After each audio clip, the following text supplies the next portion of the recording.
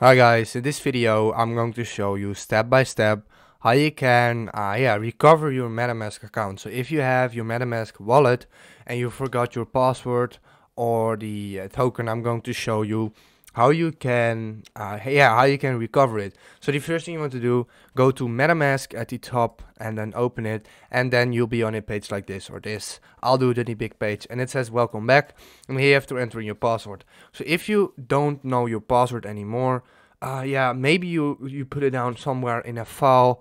But if you really don't remember anything or you didn't save it, then the only way to do it next to it is importing using the seed phrase or using the MetaMask support. So first do this, and we have to enter in the wallet seed that you if it's right, you copied it. So I did that, and let's grab it right here. Here it is. I copied all of the seed phrase, and what you have to do, we have to put it in here, and then you can show it, and here we can enter in a new password, and I can do that right now. I'm going to do that.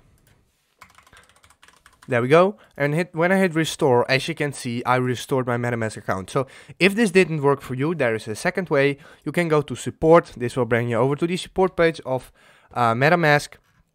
You can find some if it says can't find what you're looking for, hit contact support, and yeah, he can just submit a request, MetaMask extension, and then just say you forgot your password, the seed, and this is how you can recover your account as well. If this video helped you out, please leave a like, please subscribe, and see you next time.